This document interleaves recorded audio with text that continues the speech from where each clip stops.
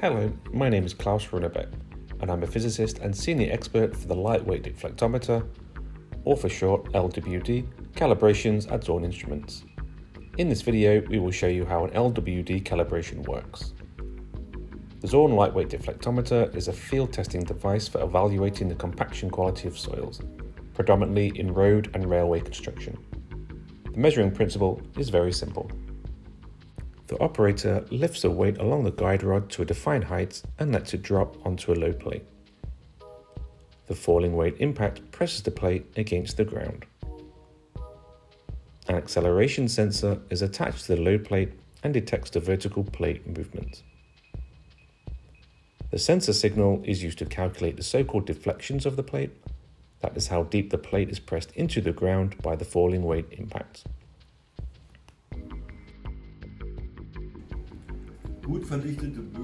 Well-compacted soils show very small deflections.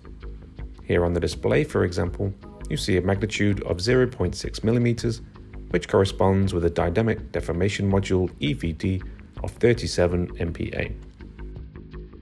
This would be a usual result for average to well-compacted sand.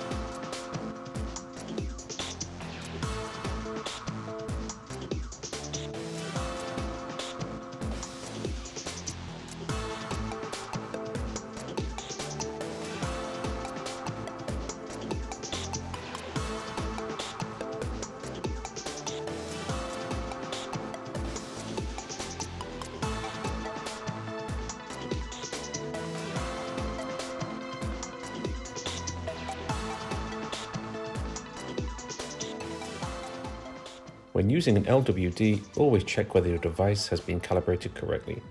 This is very simple and done quickly. There are labels and stickers on the device which indicate details of the calibration. In addition, you receive a calibration record which comes with every calibration. Furthermore, you can check related information stored in the electronics box at any time. This is the Zorn Instruments LWD Calibration Stand.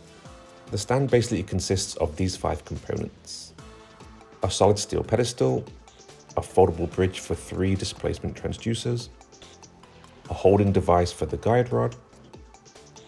In the background, you see a computer with 2 screens and a measuring amplifier. Now, what happens exactly during a calibration? The loading device. We look at 2 variables: impact, that is the maximum force with which the drop weight hits the load plates, and impulse duration. For this purpose, the so-called loading device, which consists of the drop weight, a guide rod, and a set of steel springs, is first placed on the force measuring device. Then 3 series of measurements are completed with 10 impacts each. Impact force and duration are automatically transmitted to a computer. The measured values are documented in a special program.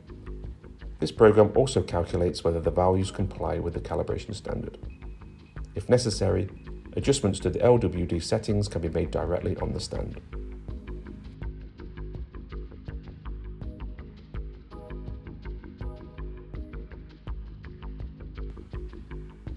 So, for example, the drop height can be changed to correct the force, or the so-called preloading of the disc springs that help synchronizing the impact can be changed to adjust the impact duration.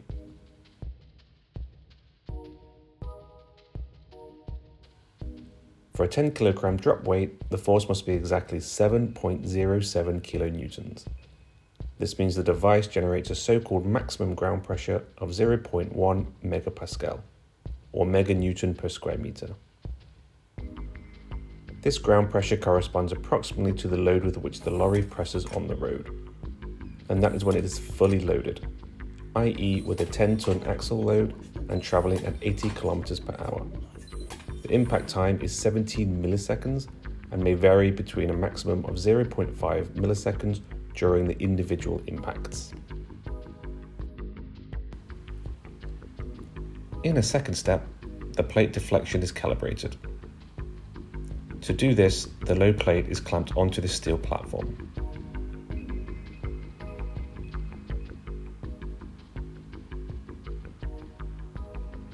A special flexible mat is placed under the steel table to allow a defined deflection.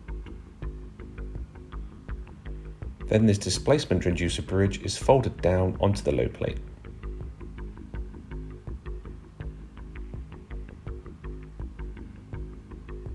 The load plate is connected to the LWD electronics box and work can begin. During the calibration, the deflection values calculated from the signal of the acceleration sensor are now compared with the mean value of the settlements of the 3 inductive displacement transducers. These measure the movement of the plate directly. The operator does this for 3 different measuring ranges, which corresponds to values as they are measured on soils with different degrees of compaction. To be precise, these so-called target values are 1.4, 0.5 and 0.3 millimeters. 10 measuring impacts are carried out for each settlement range. Data is transferred to the computer again and automatically evaluated by the calibration software. If there is a difference between the calculated and the measured deflection values, a correction factor is stored in the LWD electronics box. Calibration is now complete. If all values have been met and necessary adjustments have been made, this device will get a fresh inspection stamp and is ready for use again. In Germany, every lightweight deflectometer needs to be calibrated annually. That's mandatory. Rules might be different in your country. Please ask your local Zorn partner or contact one of our international calibration centres. Of course, you can call your local Zorn partner or Zorn Instruments in Germany if you have any questions. We'll be happy to assist you.